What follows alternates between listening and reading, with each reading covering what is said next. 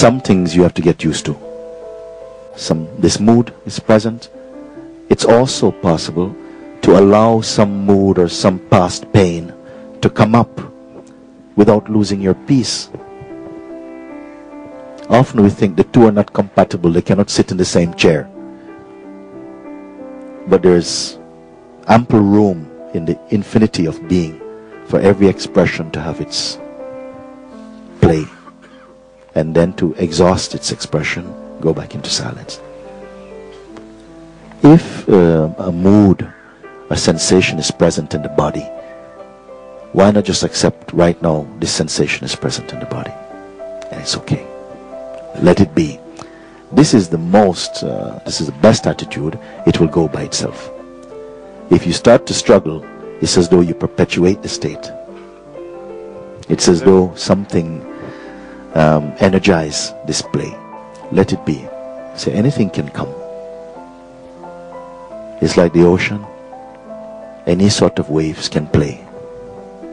The ocean doesn't say, I'm okay with ripples, but tidal waves, can't stand them. Everything is ocean. So you let it happen like that. If you have this attitude, then you don't have any problem. You don't say something should not be. Everything has its place in this play. Yeah, you're not that.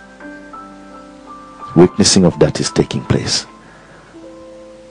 Yeah. Even to say, I must tolerate. No, witnessing does not tolerate states. Witnessing is not judging. Yeah.